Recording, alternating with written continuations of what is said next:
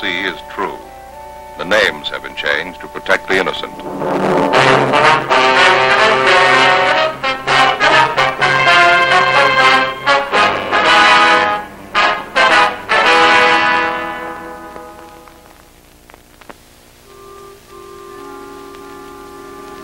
This is the city.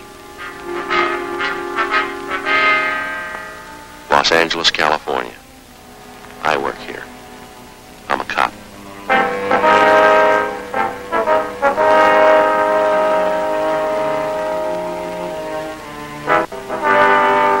It was Sunday, April 26th. It was fair in Los Angeles. We were working the night watch out of Homicide Division. My partner's Frank Smith. The boss is Captain Lorman.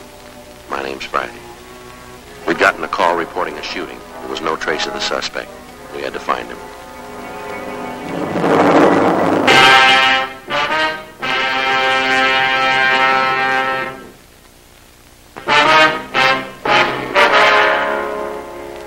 You signed up for blood, huh?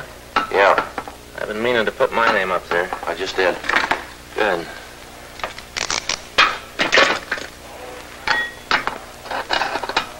Frank, what are you doing?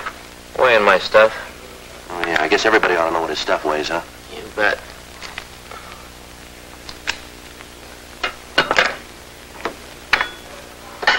Look at that, Joe.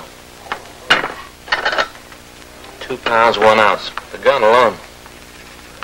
See, you got your handkerchief in there, too. I carry it, don't I? Yeah. You know, these things are heavy. Yeah. Uh-oh.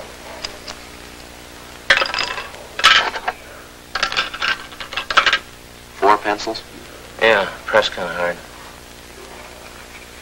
How do you like that? 8 pounds, 5, 6, 7. 8 pounds, 9 ounces. No wonder I'm tired at night. And at night, when I'm carrying a flashlight, that weighs more, too. You got yours? Yeah. Let me have it. Mine's heavier than that. 9 pounds, 10 ounces. No wonder I'm so tired. You figure carrying all that stuff around is what makes you tired, huh? Well, absolutely. I don't see how you arrive at that. What do they do in any big race? They give the jockey a handicap, don't they? They load him up with lead weights in his saddlebags. Now, you think about that. Yeah. That's why those horses are tired at the end of a race, packing that weight around. It's usually not more than 9 or 10 pounds. Makes sense, doesn't it? Oh, sure. This year we'll lay 8-5 on you in the Derby, huh? Hot shot.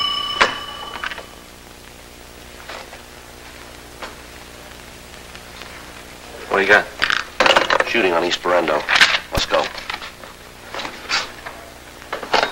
Here. All right, come on.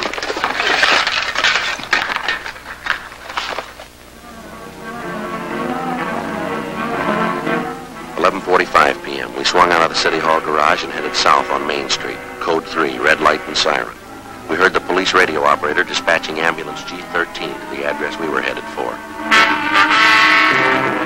It was 11:52 p.m. when we pulled up in front of 1981 East Berendo. We went around to the back of the house where we found the officers from Unit 1A6.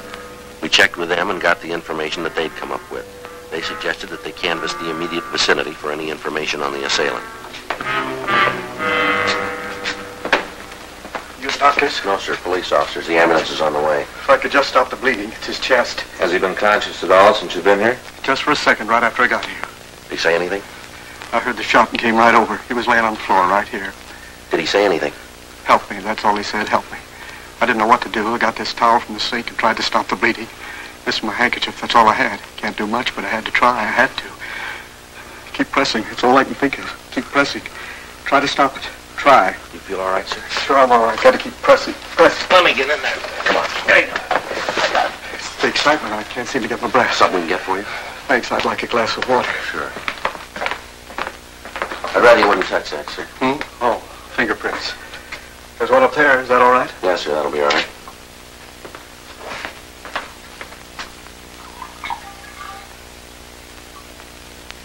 Say, I did touch that towel. Hope I didn't hurt anything. Didn't mean to. No, sir. That's perfectly all right. What's your name, sir? Paul West. I live next door, right across the driveway, gray house. What if you can tell us what happened here. Sure, I want to help all I can. Joe. Yeah. Excuse me, West. Yeah. I think he's coming around. Is he coming to? Did he say something? Who shot him? What's his name? Stone. Stone. Stone. Maybe he'll talk to me. He knows me. We're friends. Let me talk to him. All right, keep back a minute, West. Just wanted to help. Stone, we want to help you. Can you tell us who shot you?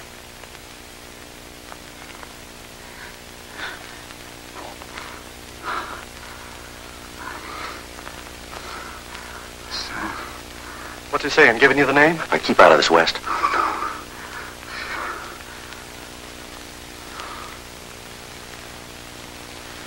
Stone? How about it, Frank? He's dead. Did he say anything? Yeah, not much help, though. Yeah. Asked me not to shoot him again.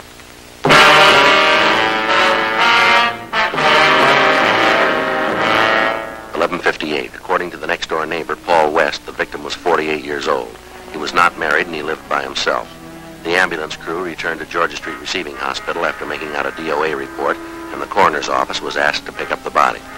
Coroner's deputies Maxwell and Martinez arrived. Before Charles Stone's body was removed, the crew from the crime lab photographed the scene, and Frank and I signed the property receipt for the money and personal effects found on the body. We asked the crime lab to check a .32 caliber Smith & Wesson revolver found on the floor under the kitchen stove. There was one empty cartridge in the cylinder. We put in a call to gun records, but we found nothing on the gun. A call to R&I on the victim of the shooting turned up nothing. Latent fingerprints found nothing on the murder weapon. The crime lab crew found several tread marks of automobile tires and one good impression left in the soft earth in the alley behind the house. A plaster cast was made of the imprint, and it was returned to the office to be booked as evidence. We checked with the officers in Unit 1A6, but they said that in canvassing the neighborhood, they'd been unable to come up with any new leads. No, sir, I can't think of anyone that would want to kill Charles. Not a soul. What kind of business was Stone in? Owned a print shop, Stone Press, over on the east side. Was he in business by himself? What do you mean? Well, do you have any partners? No, Charlie owned it right out. Had the pink slip, you might say. Can you give us the address? Sure.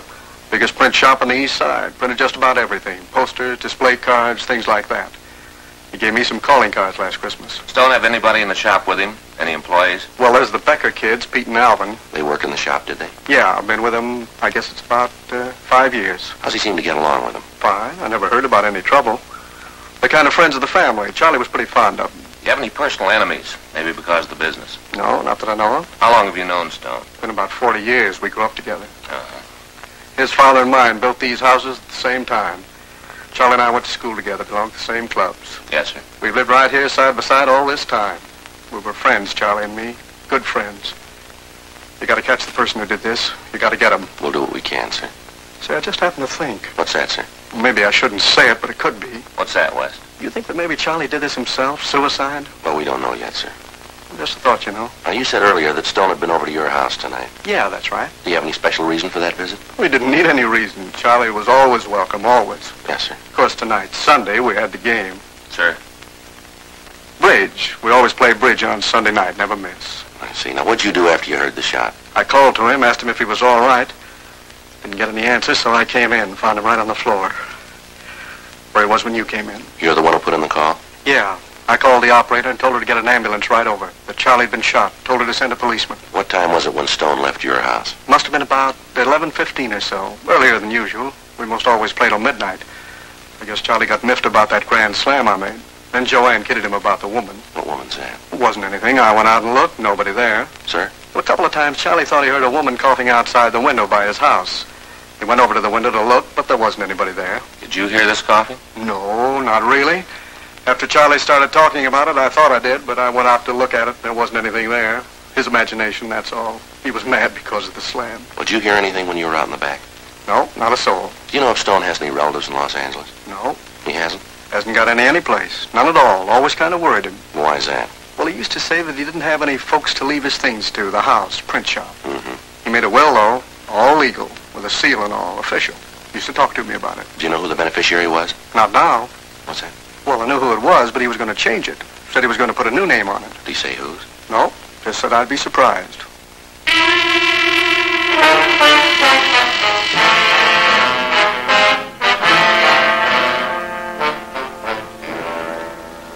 We started searching through the victim's effects for the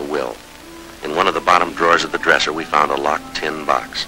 In a box of paper clips, we found a key that fit. In the bottom of the tin box, we found the will of Charles Stone. In it, he left the house and the rest of his possessions to a Mrs. Margaret Becker. The print shop and the business he left to Mrs. Becker's sons, Peter and Alvin. The will was dated 3 years previously. On a separate piece of paper, we found an address for a Mrs. Margaret Becker, the Lone Star Motel on Sepulveda Boulevard. 12:40 a.m. We affixed the public administrator's seal, which the coroner's deputy had left with us, to the door of the victim's house. We talked with the wife and daughter of the neighbor, Paul West, and they confirmed the story that he'd given us. On the way to talk to the Becker woman, we stopped and called the office. They checked the name through R&I, but they came up with no identification. We called Sergeant J. Allen at the crime lab, and he told us that the tire marks found at the rear of the victim's house were made by 3 Firestone tires and 1 truck tire. He said that the cast they'd made was of the truck tire, which was the left front wheel. 1:15 a.m. We arrived at the Lone Star Motel. There was a car parked in front of the manager's cottage, and we were missing no bets.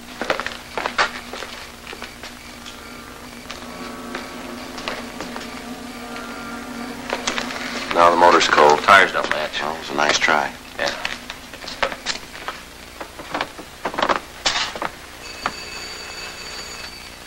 It's late. Yeah. 1:15. Probably asleep.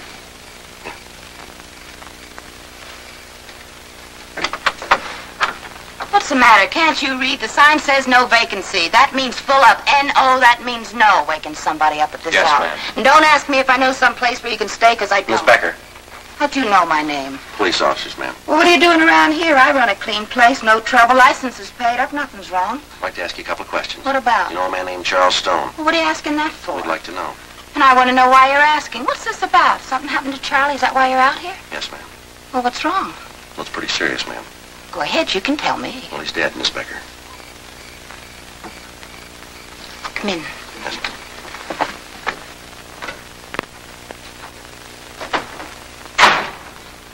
What's all the racket about? Who are these fellas? Who are you?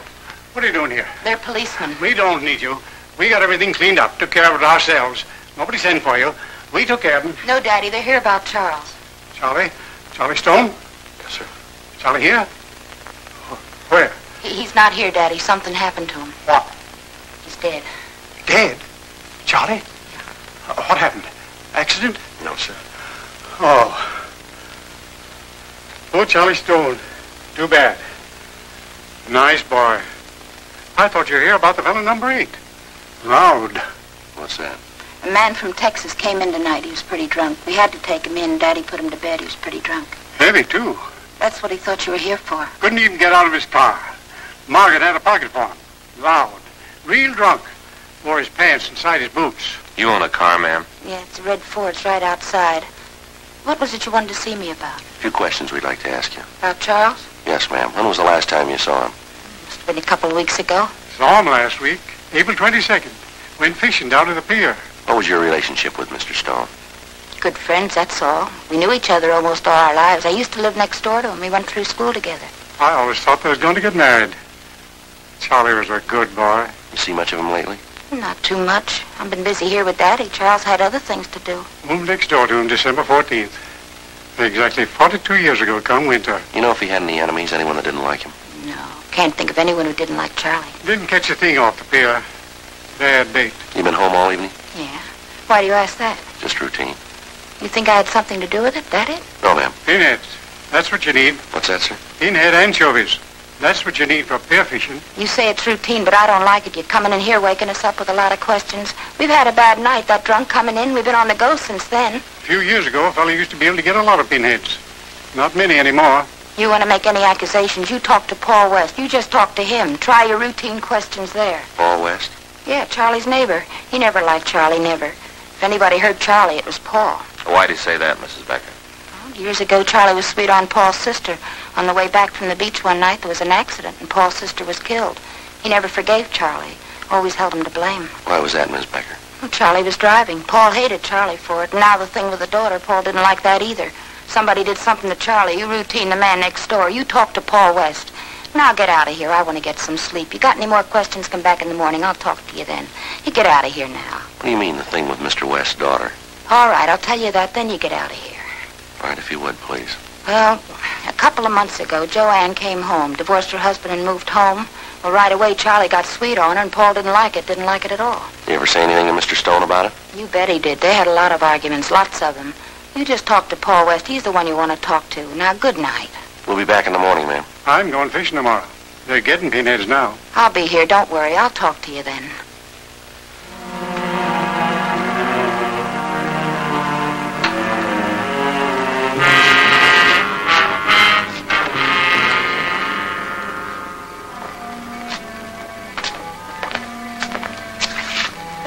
Well, that's a new one. West's daughter? Yeah, better check it out, huh? Yeah. All that stuff about the text and how that strike you. Didn't bother me. Why? I don't know. Didn't you believe it? Well, I don't know whether I believe it or not. It just didn't sit right with me. Well, let's talk to him. She said number 8.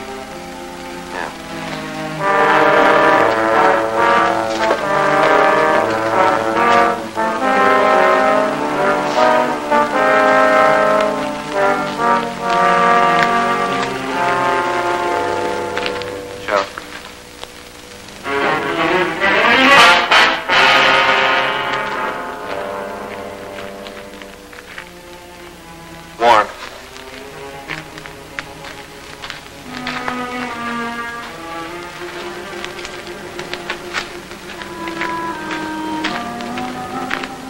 Three Firestones.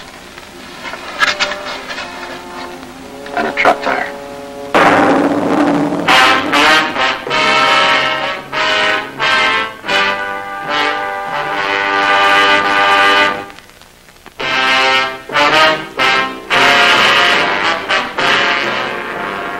The information we'd gotten from the crime lab gave us the make of the tires that had left the imprint in the back of the victim's house.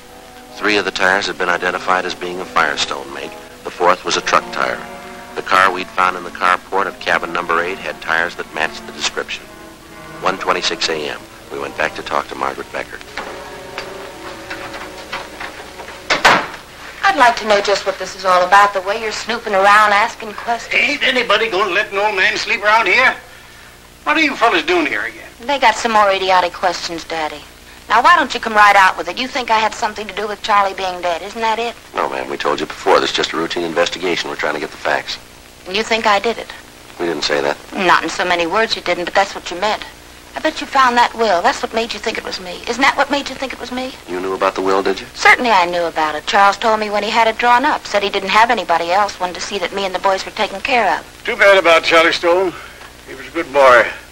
Going to take care of Margaret. He ever say anything to you about changing the will? Yeah, he told me about it last time I saw him. Had lunch together. He told me then. Did he tell you what changes he was going to make? No, not right out. He didn't have to. I could tell. The way he's been acting lately, I could tell. So could I. What do you mean the way he's been acting lately? Is there anything wrong? Well, this thing with Joanne, I told you about that.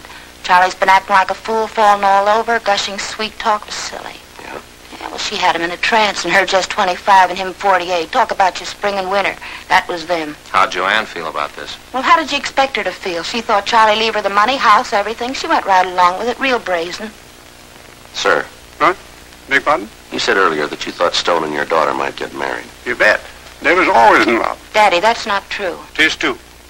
Right after that no-good beggar walked out on Maggie, then she and Charlie started seeing each other again. Went real nice, too. Then Joanna came into town, and Charlie Stone took up with her. Yeah? Charlie Stone made out his will, leaving everything to Margaret and the kids. Then he decided to change it. You knew about the will, too, did you? Sure, Charlie and I were good friends. We used to go fishing all the time. Talked a lot. I told him he was wrong to even think of changing the will. Told him he was wrong. What time did you say the car from Texas got in? About 10:15. Well, now, ma'am, is it possible that the car could have been taken out without you knowing it? That ain't right, Margaret. What? It wasn't that late. It was only about 8 when he came in. I remember because I went to bed at 8:30. Put him to bed, then came back and went to bed myself. Had to get some sleep on account of going fishing in the morning. You're pretty sure about that time? You bet. I remember because I went to bed and turned on the radio. Listened to that radio program about the detective. Fell asleep before the end. Never did find out who killed the king with the pink paper knife. What was your daughter doing when you came back? Just sitting there. She went out with the car away and I went to bed. How long was she outside, would you remember? Don't know. A few minutes, I guess. Well, could you tell us a little closer than that? Not very well. I told you I went to sleep. Didn't hear her come in. Just take a couple minutes to put the car away, just back in number 8. Miss Becker, I wonder if you'd get dressed, please. We'd like to talk to you downtown. What for? We have a report from our crime lab. They found some tire tracks in back of Stone's house tonight. They were fresh tracks. Those tracks matched the car that you got parked back there. And you think I drove the car over to Charlie's? Well, we'd like to talk about it. Why? Why would I want to do a thing like that? Why would I want to kill Charlie? Maybe because he was going to cut you out of his will. Looks like a pretty good motive. You're both out of your minds. All right, ma'am, we'll lay it out for you. You better do that. Making accusations you can't back up. Well, the way the evidence looks, ma'am, we got a pretty good case. The way it looks to us, you took the car and drove over to Stone's. He was next door playing cards, so you waited in the kitchen for him to come back. A couple of times you coughed while you were waiting. He heard you. He came over to the window to see who it was. Because it was dark, he couldn't see you. I haven't heard a story like that since I stopped reading fairy tales. He came home and you killed him. Then you heard West next door. He came over to see what it was. You went out the back way to the car that you'd parked in the alley. You drove back here. It's the way it looks to you, isn't it? Yes, ma'am, that's the way it looks. You want to get dressed now? You figure she killed Charlie Stone? Yes, sir. You going to arrest Margaret? You want to talk to her about it? You going to take her down to jail? Yes, sir. Well, I'll go in and put my clothes on. It isn't necessary for you to go with her, sir. She's not going. What? I killed Charlie Stone. Daddy. You killed him? Yep. I got tired of how he was treating Margaret. Got good and tired. Him talking about how he was going to change his will. Couldn't let him do that. Just killed him. Got in the car and went over and did it. You drove the car? Yeah, tough too, that automatic. Not used to it. Then the traffic. Tough. What was this about you going to bed? Oh, I just made that up. I came in and I thought about Charlie Stone. And I went over and killed him. I'm an old man. He ain't going to be around much longer. Somebody's got to take care of Margaret and the boys. Thought Charlie Stone was going to do it. Then he changed his mind. Had to stop him. Yeah. I went over to talk to him. Tried to reason with him. He wouldn't listen. Charlie Stone was stubborn. Real stubborn. Finally, I got real mad and killed him. Then I come back here and went to bed. What time was all this, sir? Huh? What time did you go over to Stone's? Right after the fellow from Texas got in there. Guessed it was about 9. What time did you kill him? About 10:30 or so. Had to wait for him to get through playing cards. Had to wait for him to come home. Why are you doing this, Daddy? Why am I doing it? I said somebody had to take care of the kids. Somebody had to take care of you. I'm an old man. I ain't much use to anybody. All right, come on, Miss Becker. You want to get dressed? She ain't the one. I did it. I killed Charlie Stone. I already confessed. Why don't you believe me? Why don't you arrest me now? I did it. I'm afraid not, sir. You got the times a little mixed up. Stone wasn't killed at 10:30. No, he's just trying to help me, but he doesn't have to. Him and me were both here tonight. Neither one of us left. I was in bed and asleep at midnight. Why do you say that? What? Why do you think that Stone was killed around midnight? I didn't say that. You said you were home and in bed at midnight, didn't you? Well, it's just a figure of speech. I think I talked enough to you. I don't have to say anything more. I'm going to see a lawyer about it. You got no right. She didn't do it. I'm the one. I'm the one. Did you kill him, Mrs. Becker?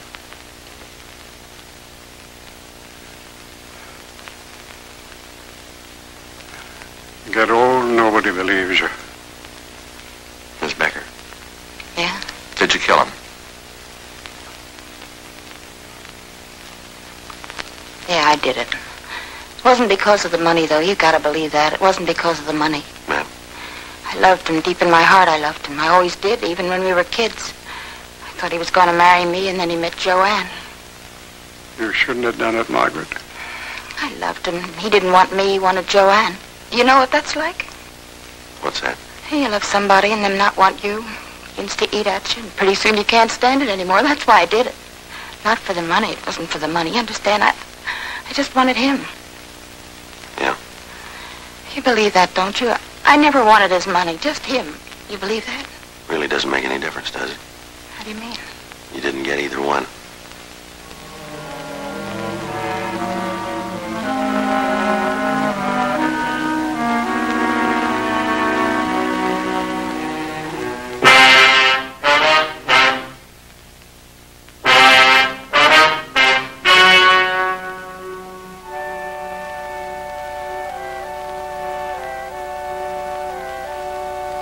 On August 6th, trial was held in Department 89, Superior Court of the State of California, in and for the County of Los Angeles.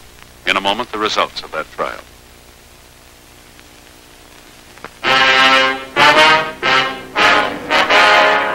The suspect was tried and convicted of murder in the first degree.